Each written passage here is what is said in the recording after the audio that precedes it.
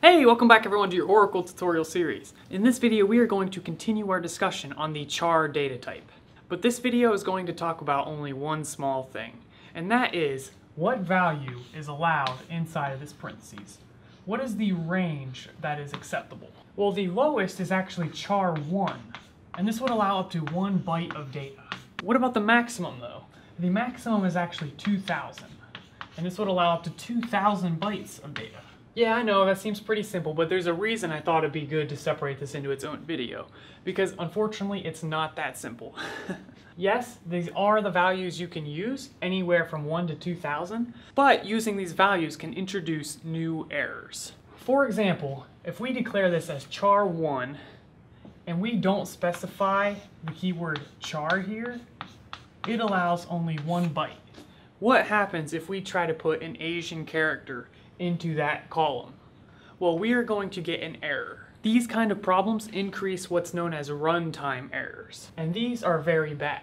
So for example, if you're working with a programming language like Java, and you type something incorrectly, you might get what's known as a compiling error. That means we can't even compile the program. But runtime errors is when the compiling works, but the program itself does not work. We get an error when we run the program. And the bad thing about these is that it can happen anywhere. For example, in our code, if we have even one if statement, the path divides into 2.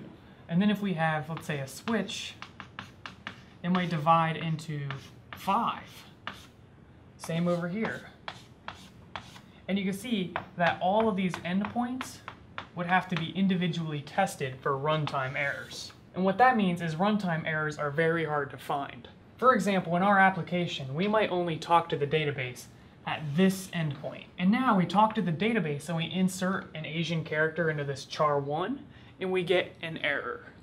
So that means part of the time on this case are we going to get an error. If we put an English value, it's going to work, because English characters only use 1 byte. So you can see how finding this thing can be pretty rough.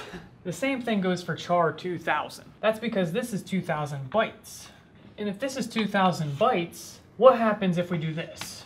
You can see here we're specifying 2000 characters. Well, Oracle was actually going to be okay with this. But in my opinion, this is not okay. That's because with certain encodings such as UTF-8, certain characters can be multiple bytes, and either way, the maximum is still 2000 bytes. So even though we put 2000 characters, if we, for example, put 1001 2-byte characters into a value of this column, that would total 2002 bytes, which would actually break the thing. So just because you can specify char here does not mean we go past the limitation of having only 2000 bytes. And it's just very important that you guys are aware of these limitations so they don't come back and bite you in the butt. That's all I have to say for this video. Hopefully that was helpful. Please be warned on these issues. Always be careful when you're going to the edge cases of the lowest or the highest, because that's when the issues usually start to show up. If you like this video, be sure to click like and subscribe, and I will see you in the next one. Thanks.